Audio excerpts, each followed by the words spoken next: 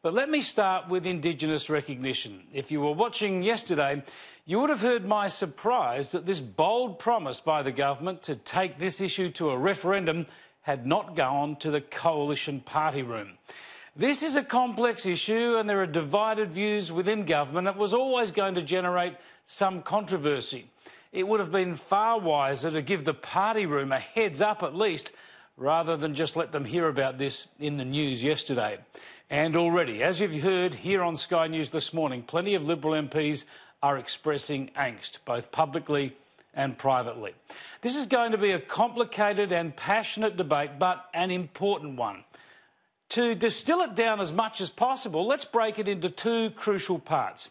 One is simply recognising Indigenous people in the Constitution. This is the least contentious part of the process. All sides of politics will agree to do this, at least in a minimalist way. It's not as simple as it sounds because it involves a bit of a constitutional tidy-up, but it's eminently achievable. However, the second part of the puzzle is the so-called voice to Parliament, a mechanism for Indigenous people to provide advice to government on issues affecting them. Now, there's been a lot of fear-mongering on this idea, and it's flared up again last night.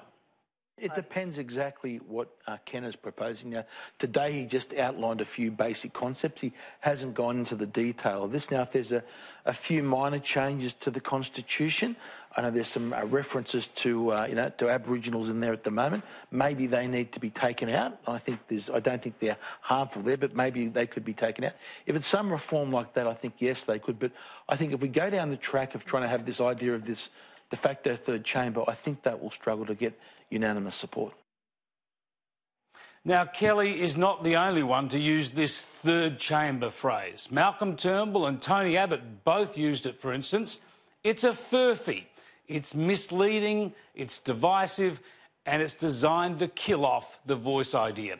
No one has suggested a third chamber of Parliament or an Indigenous veto on legislation. The idea is just to formalise the sort of advice governments already get on Indigenous issues. Labor and Liberal governments have had Aboriginal advisory councils. This idea is just to enshrine such a body either in the Constitution or under legislation and make sure that it's truly representative. There are myriad options available, which is why the debate is important. But to call this a third chamber is an attempt to frighten people, to exaggerate the proposal in order to kill it off. And people who want to create a scare campaign to deny a reasonable voice to Indigenous Australians ought to have a good think about their actions, their motives and the possible consequences. Calm down, cool down, avoid the emotive language and see if this thing can get done.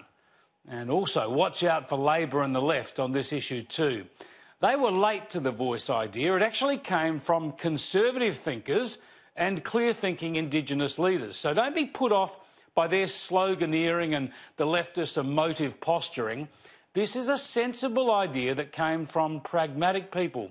It is worthy and deserving of calm consideration. Ignore the shouters, the chanters, the fearmongers and the grandstanders. Let's just try to discuss pragmatic ways to right historic wrongs.